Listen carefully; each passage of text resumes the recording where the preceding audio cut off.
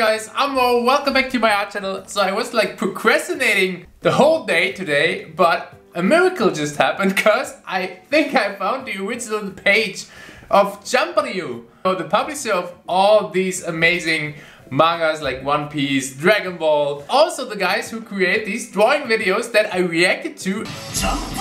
Jump Ryu! Oh my god, look at the hands, guys. It's not fair. I'm gonna find out what this channel is about because, as you know, I don't know any Japanese and I wish I would. Like, they have like food here with drawing. Let's check this out. Okay, what is happening? Oh my god. Yo! Yo, what the frick is happening, guys? I think that's the reason why I have to definitely somehow learn Japanese, because if anyone knows what's going on, let me definitely know down in the comments, guys. I love that. Oh, that looks good though. But since we're not like a food YouTube blog, we're gonna just go back to the main page and we're gonna go back to what we can do best, reacting to famous manga artists drawing. We're gonna start with Black Clover. That's what we want. Oh, I think they kind of changed the intro. It's not the Jump Ryu intro anymore. It's just kind of sad. Okay, let's go. That looks already epic, and I don't know anything about Black Clover, so... And the drawing is already done as well. But we can at least see some of the inking. And he's using like a pretty thick pen for this, so that's pretty cool. You know what's always like really fascinating is that those guys, like, they start like just somewhere on the page and then they put in a lot of detail on that small tiny section and then they just move on to another tiny section, put a lot more detail into this as well. Every time I draw, I like to, you know, do the outlines first, or like the, I don't know, the overall shape of the body, and then I work on the details. But this guy, he's doing it completely different, and it's definitely a cool approach. I really like that. And that always reminds me that ever since I started watching these videos, I wanted to try out the G-pens. And actually, I have them lying around here for a couple of months already, and this is definitely a video that's gonna come. Okay, let's jump forward here a bit. If you want to watch the full video, there's a link down in the description. Yo, but I love the line weight. And this is always so satisfying when I use like rulers with G-pens.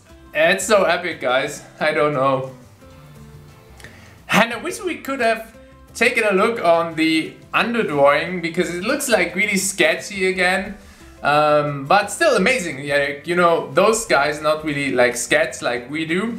They just nail everything in the first drawing. So yeah, I wish I could have seen this as well. But I love the character design actually, and the eyes and the teeth. They look so cool. Okay, now he starts coloring and he starts using just black Copic markers for filling in like this even bigger pieces of the drawing that needs to be black. He's using like this really wet to wet, oh god, terrible pronunciation, like he's not waiting until the parts are dried and not like doing shadows like the more cel shading way. He is just working really quick and, you know, with a lot of gradients, which is definitely a cool approach. So you can see that this is a really smooth gradient from the dark black to the highlight here on top with the grays. Definitely a cool and interesting approach. Personally, I like the more hard shadows when it comes to Copic markers a lot more, when you have cel shading on them rather than those smooth gradients. But I think that's what Copic markers are intentionally made for, and that's what they do really well, is, you know, doing cool gradients and shadows with gradients. So that's definitely interesting. Okay, that's interesting. Let's go back here, because he is using this purple Copic marker for the shadows, which gives the shadows like this really bluish tint. So it looks like really like a cool shadow against those warm colors. Looks definitely really cool. So that should be something we should maybe write down that we could use for some of the drawings that we do later. I use blue shadows all the time when I do digital art, but not with the comic markers. Definitely interesting. And another one of those cool, smooth gradients. You can see that the shadow side on the left down is darker, and then he has this really smooth gradient to the light side. Pretty cool stuff. Yeah, and there it is. I mean, we have definitely seen better works. It's definitely an interesting approach. Let's see what else we have. Because I think I saw an Assassination Classroom thumbnail down here somewhere. This one here, but this is only 59 seconds. Oh, here's the full version, 10 minutes.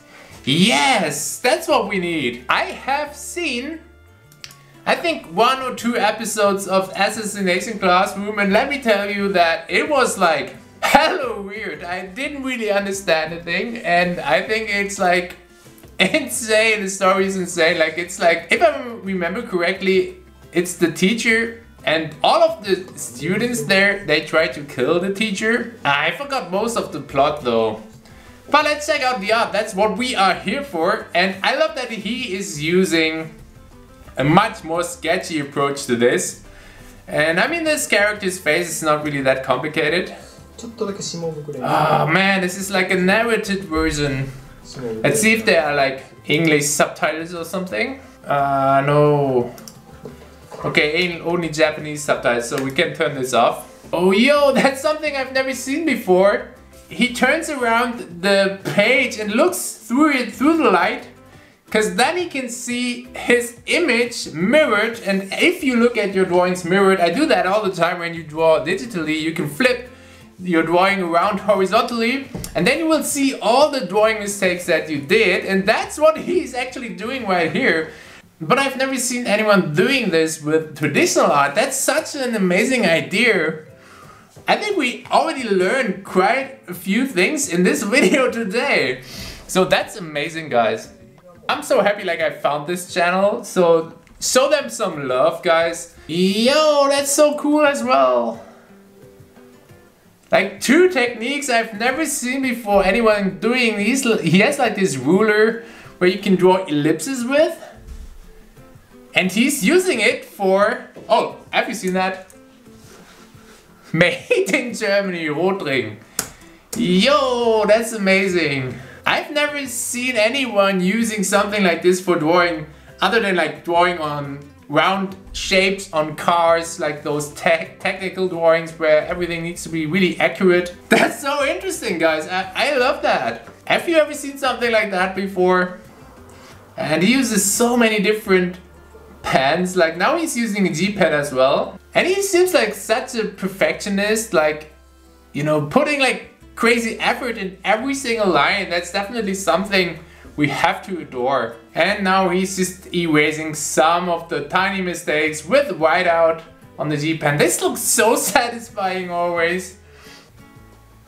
And now he's like working so accurate, like with this highlight on the top left on his character. And now he's slowly working in this gradient to make this head shape look like really 3-dimensional.